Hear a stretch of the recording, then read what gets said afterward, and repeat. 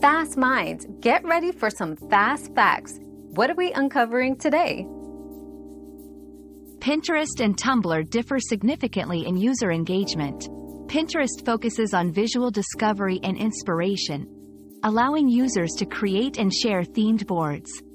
It's optimal for planning and project ideas. Tumblr, on the other hand, is a microblogging platform where users can post multimedia content and follow a feed of diverse interests, fostering a community-driven interaction. Choose based on whether your goal is inspiration or interaction. We've quenched today's curiosity, but there's always more to learn. Keep the curiosity alive by subscribing and joining us for our next adventure.